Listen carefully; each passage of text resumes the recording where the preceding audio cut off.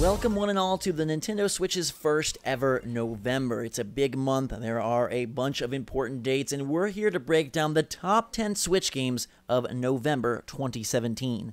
What's going on, everybody? It's Zach from Switch Force. I've got Gabe here, and earlier we covered every Switch release in this fine 11th month, but today we picked our 10 favorites for you to focus on, and we are going to go through them in chronological order. A lot of good titles from top to bottom, and that begins with Sonic Forces on November 7th.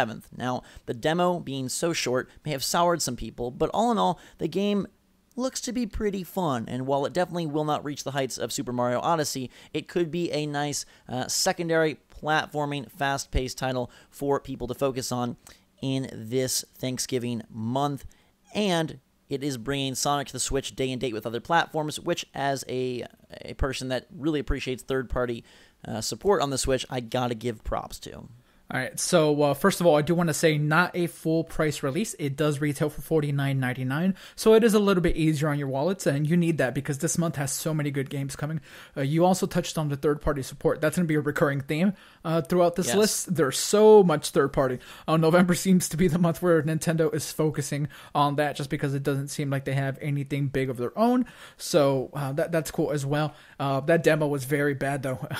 And today we got news that there will be no pre-release review for Sonic Forces, so they're going to give people review code the day of, so make of that what you will. That doesn't always necessarily mean it's bad, but more often than not it kind of does. Bethesda likes doing that, and their games are their games. People like their games a whole lot, so it doesn't necessarily mean it's going to be horrible, but it's not Doom, but it's definitely discouraging. Yeah, for sure.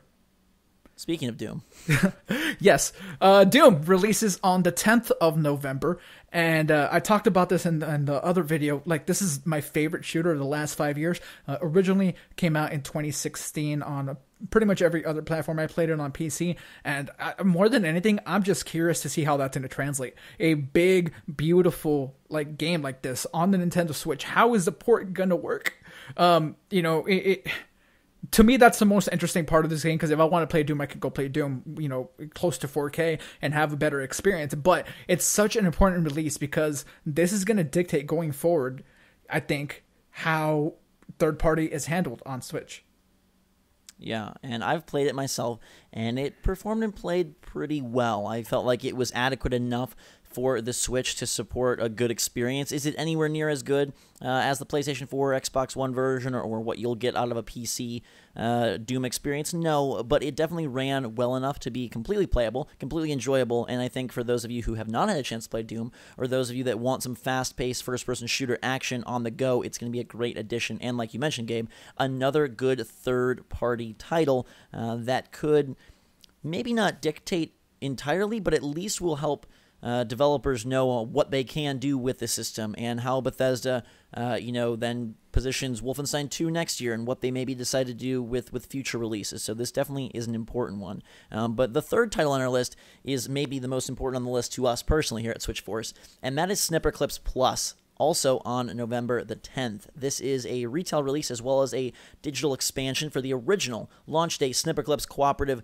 crazy game, a phenomenal game, and this expansion adds 2 new worlds, 3 new activities, a new stamp mode, and the ability to replay old levels as new shapes. So a pretty hefty package, and any opportunity to dive back into the world of Snip and Clip is one that I will just chomp at the bit for. People wanted a physical release of this, and they are getting it with this. Again, alternatively, you can purchase the content separately. Retails for $29.99. I'm assuming you can just get the separate content for $10 if you already own the game and call it a day. But, for people that really, really like collecting these cases and the cartridges, they're throwing you a bone with this one. The game is phenomenal. We've sung its praises, plenty around here. There's not too much else to say. I'm really excited to play this stuff with you guys. And, Snipperclips is awesome. Absolutely. And now, a lot of these dates double up and sometimes quadruple up, and November 14th seems to be the big kahuna. Numbers 4 through 7 are all releasing on this fine Tuesday. It's a very, very busy day here. Batman Telltale Season 1.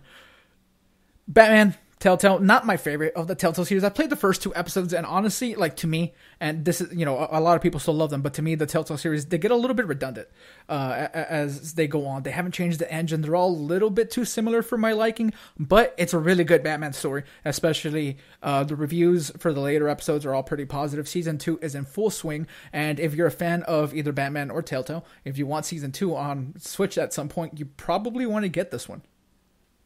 Yes, and Telltale games are one of the more ideal fits for Switch. We've already had the Minecraft Telltale title, but if that does not appeal to you, then this may be more up your alley. I have played Season 1. I thought it was pretty fun. It does offer a little bit of a twist on the typical Batman story, which I appreciated.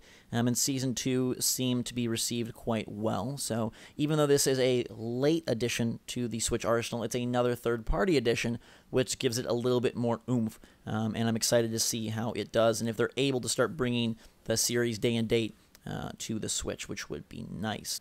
Another physical release, again, for people that love the cartridges, $39.99. The price is a little high, but I wanted to make sure that people are aware both that it is physical, so if they want to get that, and the price is a little high, in my opinion. But it is what it is. Sometimes we do get that Switch tax. But Zach, take us to the next one.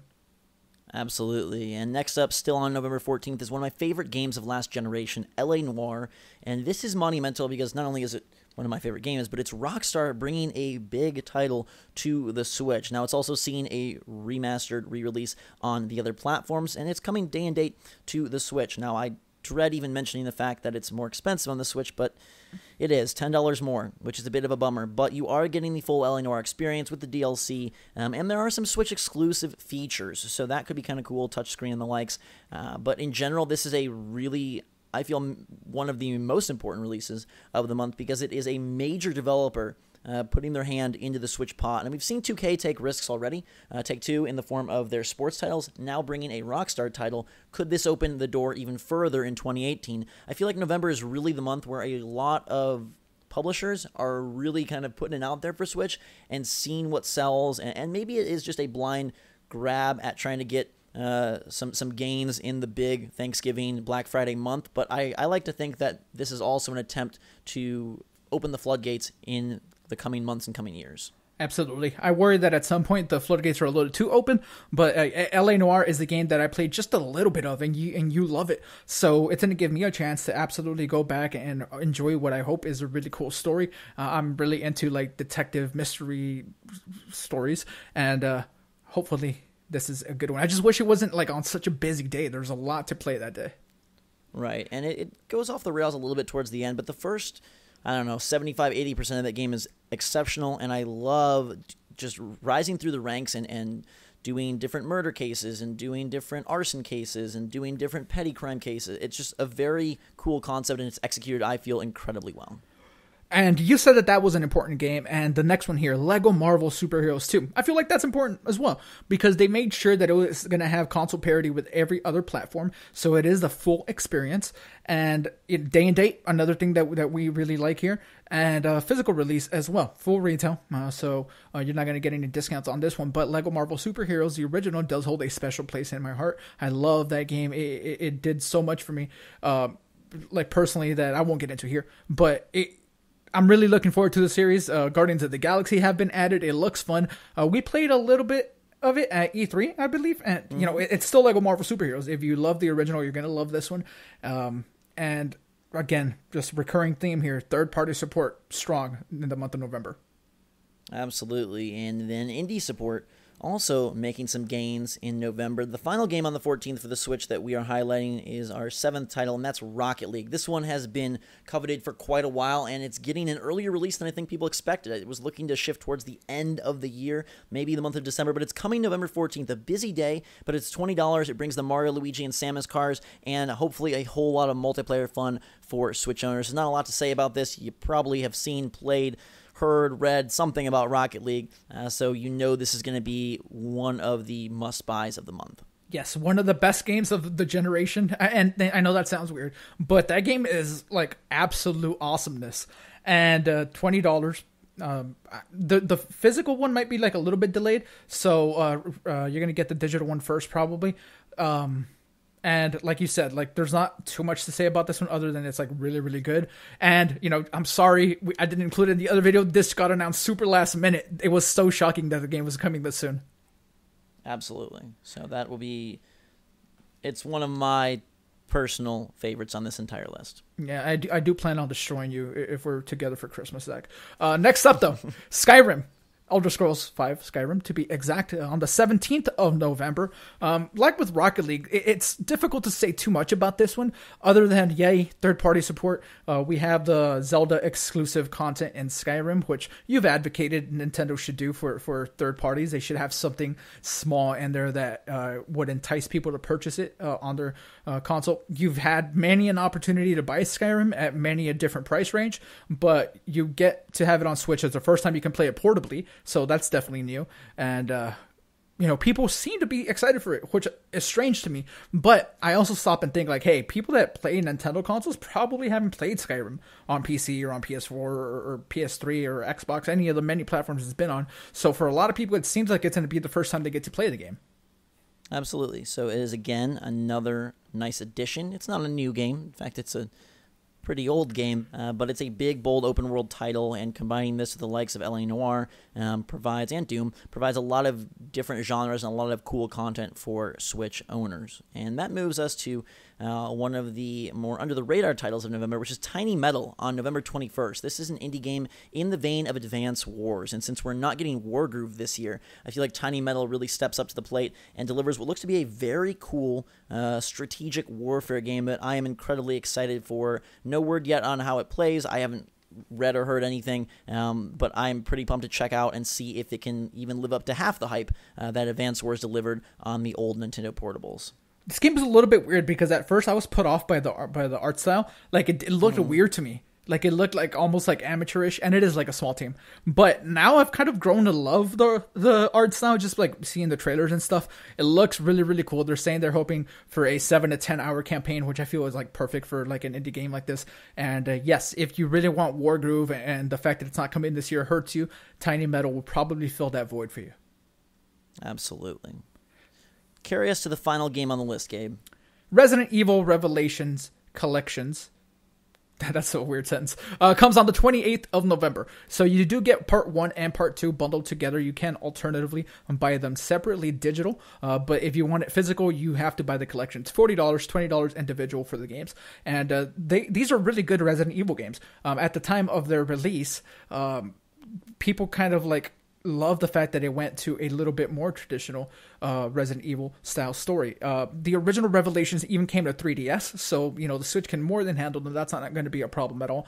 I did play these. I did like them a whole lot, and it focuses on characters that don't necessarily like get the spotlight in Resident Evil too often.